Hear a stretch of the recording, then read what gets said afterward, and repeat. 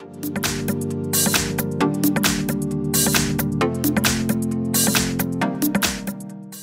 I have UMIDIGI Power, and today I'm going to show you how to take screenshot on this device. So first of all, what you have to do is to open screen which you want to capture. For example, it could be settings list, and then you just have to hold down combination power key and volume down at the same time like this, and that's how you take screenshot.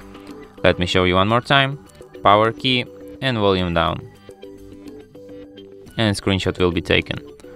You can also take screenshot by just holding power key, and after this turn off menu appears, you have this button screenshot, and it works the same way.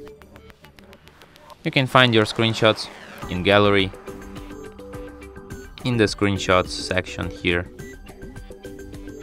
and from here you can share, edit or delete these screenshots. And that's it. Thanks for watching.